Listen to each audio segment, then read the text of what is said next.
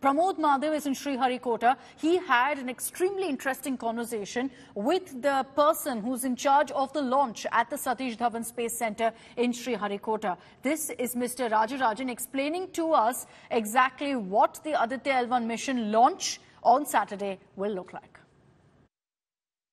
This is the area in Sriharikota from where the actual magnificent launch occurs, and we have the director of this place. Thank you so much for speaking to us, sir. So this is a place called where thousands of people come over, and we are extremely happy to see the rocket being launched in a beautiful manner. But why Sriharikota? What is the importance of this place, sir?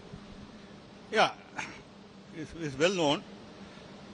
Sriharikota is situated in the east coast of India.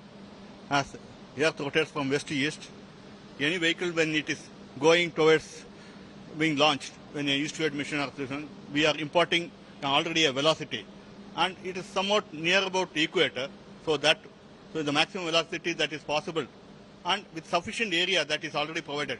Sriharikota is an island away from the mainland, so that gives added safety features, and we have around 44,000 acres of land, which gives a very good place to launch a vehicle in a secured manner and in an isolated place. So we have the model of PSLV over here, and this has been it's been coined as the workhorse of ISRO. So when you are launching this, is there any specificity that you take care of, and what kind of time period you take, and what are the parts in which, what are the engines used in this one?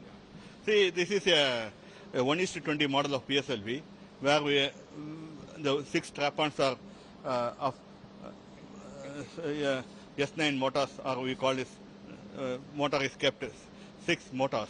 And then we have a first stage of PS1 of S139 solid motors. Then we have PS2 of 37.5 ton liquid stage, which is built at LPSC and IPRC. Then we have a PS3 stage comes here for a third stage motor, solid motor, which is realized at VSSC, and then motor is cast at SDSC-SHAR. And then we have a PS4 engine here, which is also a liquid engine, which is a most trusted engine, which finally imports the vehicle into this. And we have a heat shield here, which gives a 3 meter where we can assemble houses the spacecraft. And once it crosses the atmosphere, the heat shield comes off, and the spacecraft is propelled back.